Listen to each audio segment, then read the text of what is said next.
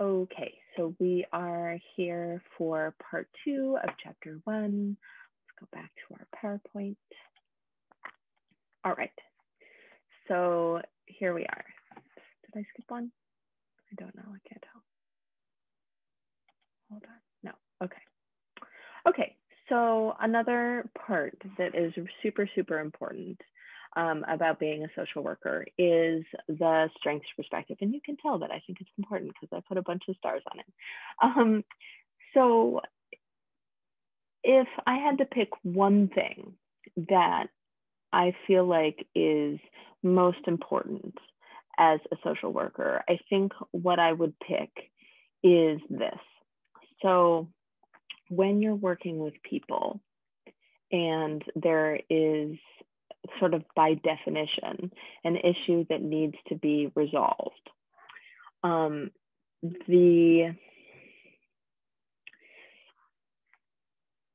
it is rarely effective to focus on the things that needs to be fixed. It is very difficult to find motivation in addressing an issue when you are focused only on what is going wrong.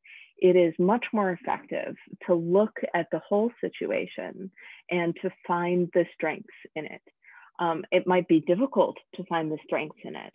However, if you don't, you can't leverage them to work on the areas of improvement. So, you know, it might very well be that there are just not a ton of things to focus on that can be used to help you get whatever work done that you need to get done. However, there is always something. There is always something, you know, and don't just focus on the individual and what strengths they bring, right? Like that's why we have this whole conversation about the larger environment and, you know, the different systems around the individual, you know, their whole ecological framework, right? Because you will find strengths in all of those levels that you can leverage to change. So this is, as I said, kind of the most important aspect. All right. So empowerment is probably the second one, right? So don't make the mistake of taking over. When you are working with somebody to work to solve an issue, it is both your job and your duty to make sure that that person has as much of their personal agency intact as possible. It is their responsibility with your assistance, but their responsibility to make changes. You know, they might not have all the tools that they need. They might not know how to do it. They might not know exactly what to do first. They might not have the skills to do it. But it is important to make sure that while you're assisting, that you're not doing more work than they are, right? So if you're working harder than your client, they're not empowered, right?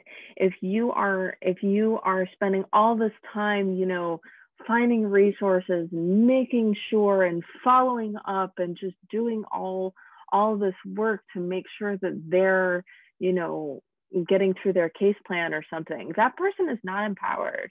You're empowered. That's not how social work is supposed to be.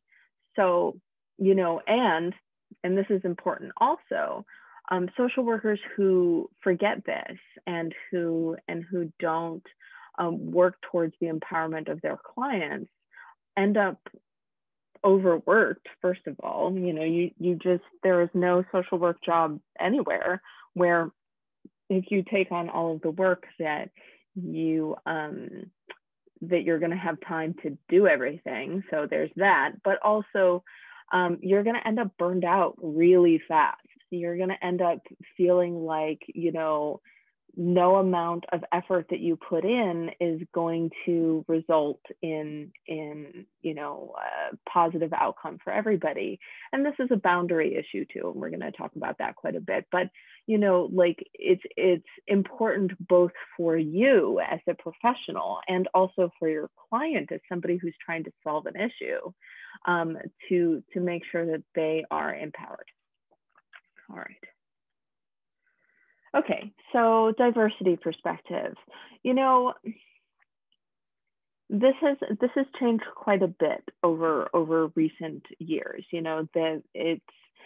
I think that there's often a kind of knee-jerk desire to pretend like the cultural differences between folks don't matter when you're working together with them in this sort of social work professional context. They do matter, and they should not be by any means ignored, right? So our cultural context, our social context is part of us, as we've been discussing this whole lecture, right? So it's absolutely critical that we at least acknowledge that that aspect exists, and that if we come from different social and cultural contexts, which of course we do, even if we come from the same kind of context on a lot of different levels, there are going to be small differences unless they're your family member, in which case you shouldn't be working with them anyway, right? So, we need to be able to acknowledge them. And the next step of that is not just acknowledgement, but also like an attempt to kind of like understand. You're not going to ever be able to, have complete empathy. You're not ever going to be able to put yourself in their shoes in a way that makes this not an issue by any means. But you are going to be able to, at the very least, approach it with some humility and to ask questions. And again, to empower that client to be able to have a conversation with you about what their context is, and so if you lead with curiosity, then that is a very big step towards taking a diversity perspective. Okay, so the power of language. People first language is a sticky topic. And the bottom line of why it's a sticky topic is that people are different, and people have different preferences about the language that they use for themselves and the language that we use for them. And I think that it is always important to remember that because people are different, we need to lead with curiosity. We need to always ask about and use the client's preferred language unless it's blatantly offensive, right? So some of the work that I have done has been sexual assault work. And this is a very salient issue, right? When you're, say, on a crisis hotline with somebody who has experienced sexual assault, and you want to be very careful to use the language that they're using, because you might know the legal definition of sexual assault inside and out, and but if the person that you're talking to on the phone is saying, I had bad sex, right? And you say you were sexually assaulted, that you are taking that client somewhere where they didn't want to go, right? So again, that's not a client empowered way to approach it. So, the power of language is super important, and you're not a mind reader. You're not gonna know necessarily what each person, what their preferred language is. But again, it's not your It's not your place to decide that for them. If they ask you, sure, you know, say like, you know, my preference is for this language because XYZ, right? And of course, your preference is always going to be for that person's first language, but it's not up to you. You know, what it's up to the client, and it's always their case, right? So we can influence it, we can lead it, we can explain why, you know, person first language, and all of the arguments for person first language are explained in detail in your book, and I really think that you should read those carefully. But you know, we can explain all of that, but in the end, it's their decision. All right. So going back a little bit to the social work, you know, the National Association of Social Workers, there is a whole list of values and ethics with regard to what the expectations are for social workers. And, you know, I have added some things to these that I think are important. And I'm not going to read off the slide to you, but you know, there are a couple of things that I want to emphasize here. So, you know, I've been a social worker for a long time, and you know, the primary goal is always to help people in need and to address social problems. And the reason why I put not your own here is that occasionally you will meet somebody in a human service field where it feels to you as though their goal isn't so much about the client as much as it is about like meeting their own needs for whatever it is, for rescuing people, for, you know, being needed, for whatever. And I would encourage you that if you recognize yourself in that statement, not that you should seek another field, not that, but that you should examine that really carefully, because folks who come at it from that perspective often find that they become over-invested in the work, that they're very prone to burnout, that they're very prone to boundary issues, that they're very prone to kind of everything that can go wrong in social work in a way that can harm you as an individual, and more importantly, can harm the client, right?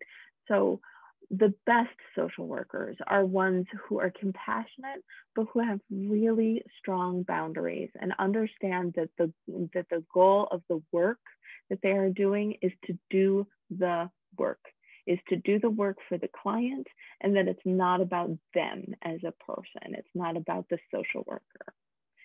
So the other thing on this slide that I want to emphasize is that, you know, one good way that you know that you're headed towards burnout is that you find yourself wanting to gossip about your clients, you know, that you're feeling frustrated enough that you want to turn to your colleague and say, you know, oh, I'm so frustrated by this person. Did you hear about this thing that happened?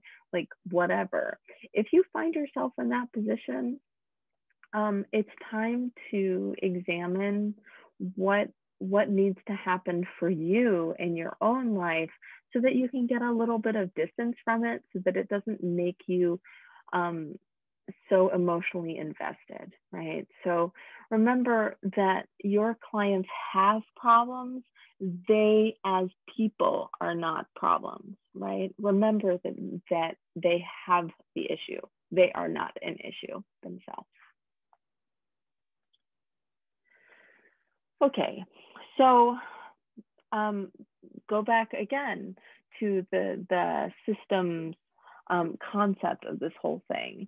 And what we're talking about here is that it's impossible to make changes without the support of the people around you, of like changes to the environment around you. And worse than that, counterproductive relationships, counterproductive environments can sabotage your progress, right? So not only is it important to be able to leverage the strengths, but it's also important to understand what is going on in the environment that is impeding progress. Okay. So the thing that's important here is, I mean, they're both important, but the thing that I starred here is that, you know, social work hasn't always been seen as an evidence-based field, right? It has sometimes been seen as sort of this mushy thing where people go in and they hold hands and they say, you know, what can we do to help? And there's not a lot of science or research behind it. And we have to work to change that. That has to be different. It cannot be that in 2021, we are using interventions that don't have an evidence base behind them. You know, we have to be able to know at least, if not how to conduct research, right? Because we're not necessarily going forward for a PhD, right? But how to be able to read the research, how to be able to interpret the research so that we can tell what is an evidence-based intervention, something that we know works with folks, right? Like whether it will work with this particular person or not, you don't know. But, you know, if you don't have a working understanding of science, if you don't have a working understanding of how research is conducted, if you don't understand, you know, what a strong evidence base is versus no evidence base or a weak one or whatever, you're going to be at a real disadvantage. So, you know, this stuff has to be at the core of what we do. Okay, so, all right. So just sort of as a recap, you know, we want to make sure that our professional values guide us, that that the clients are driven by their own desire to grow and change, that we are respecting them on all levels, but also around, you know, privacy and their confidentiality. That, and I sort of mentioned this flippantly earlier, that we are avoiding conflicts of interest. So no, you're not going to be working with your own family member, right?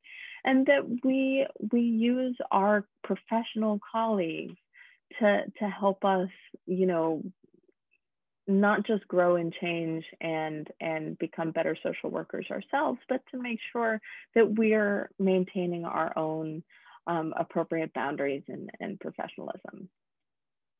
Okay, here's some of the careers, and you can see some of these in your book as well.